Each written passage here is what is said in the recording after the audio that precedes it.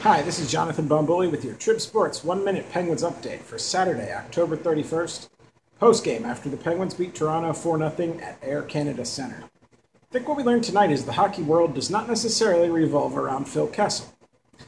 From Toronto's perspective, there was a lot of attention placed on him here tonight. Some of the fans booed every time he touched the puck.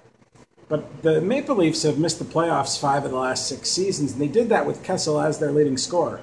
They're probably going to miss the playoffs without him this season, too. Not a great effort from the Leafs tonight.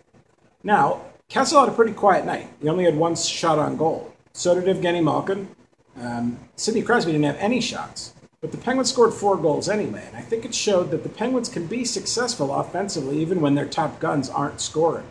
You get a goal from Eric Fair making his return from off-season elbow surgery tonight. You get a goal from Matt Cullen.